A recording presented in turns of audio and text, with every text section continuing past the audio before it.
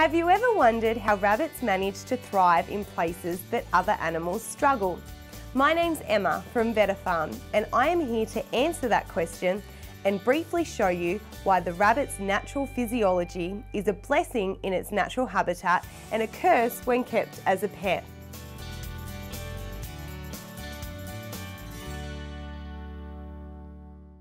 Rabbits are known as a pest in places like Australia. They are prolific breeders who live in the harshest of environments. In the wild, rabbits can live up to and often past 14 years of age. Rabbits are now a part of the family in many households, but sadly, most of them never live a long life in captivity. Why is this? How is it possible that rabbits thrive in desolate places and yet struggle to adapt to a captive environment? It all comes down to diet and exercise. In their natural environment, a rabbit's diet consists primarily of grass. However, it is not the lush green grass that grows in our backyards. They consume high fibre, low protein grasses that other animals would consider to be rubbish. If you walk into any store that sells food for rabbits, you'll probably find shelves full of grain, lucerne and muesli mixes for rabbits. Often, these foods are labelled as rabbit and guinea pig foods.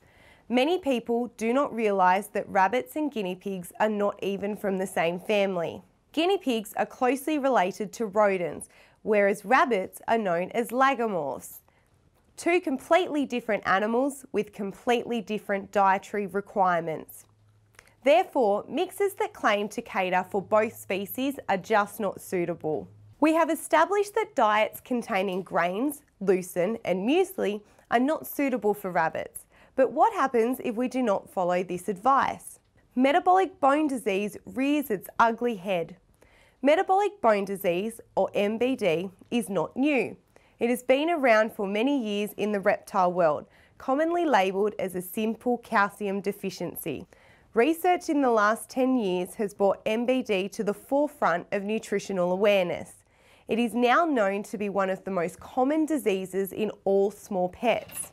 MBD can sound very complicated, but put simply, it is caused by an imbalance of nutrients in the diet. Once these imbalances occur, we start to see symptoms of MBD which range in severity. If your rabbit has any of the following symptoms, it could be MBD: dribbling from the mouth, inability to chew, jaw abscess, fused, fractured or broken spines, bladder stones, and overgrown teeth. In this X-ray, the rabbit has more than one symptom. Let's go through them. The first symptom can be clearly seen: overgrown teeth. The rabbit looks like it almost has a beak, making it very difficult to eat and drink. A vet can file the teeth back to a suitable length, but it can be costly, time-consuming and painful for the animal. The next symptom that we can see are these big bone masses in the jaw. Because of the lack of nutrients in the diet, the teeth became loose in the rabbit's jaw. The body then dumped a whole heap of calcium in that area to try and set the teeth back into the jaw. They did reset, but are now in the wrong position with a bone mass. The last symptom is due to the bone mass. A rabbit's tear ducts run straight through here and then continue down the back of the throat. Because there is a bone mass where the tear duct runs, it is now blocked, forcing any liquid back out the eyes. Many rabbits are incorrectly diagnosed with eye problems such as conjunctivitis, when there can be an underlying problem such as MBD. All of the symptoms we have discussed can be prevented, although not all of them can be treated. Any damage to the spine will result in euthanasia, and some symptoms will require vet visits and sometimes surgery. It is important to keep in mind that these symptoms are caused by diet and a lack of adequate exercise and care. The only way to treat and prevent MBD in your rabbit is to improve the diet and the rabbit's environment to encourage exercise. A nutritious rabbit diet is actually quite simple to achieve. Their needs are simple: high fibre and low protein. The teeth of rabbits grow continuously, so they need rough, high fibre grasses to chew on to wear them down. This should make up the bulk of the diet, or about 80%. Vetafarm recommends fescue hay, which is extremely high in fibre. Rabbits under the age of 6 months should not be fed lucerne at all. Don't be fooled by your rabbit. Rabbits are what we call concentrate selectors. This means that they actively select high-fat, high-protein foods. Just like children, they nearly always choose the things that are bad for them, like muesli mixes or grains. Just because your rabbit likes a certain mix does not mean it is good for them. For this reason, rabbits need to be fed a uniform extruded pellet, that is, one that looks all the same. This prevents the animal from picking out the bad stuff. Vetafarm recommends Rabbit Origins, a high-fibre, low-protein, extruded uniform pellet formulated by vets. Vegetables are a great addition to a rabbit's diet, although not necessary if the rabbit is being fed a complete diet such as Rabbit Origins.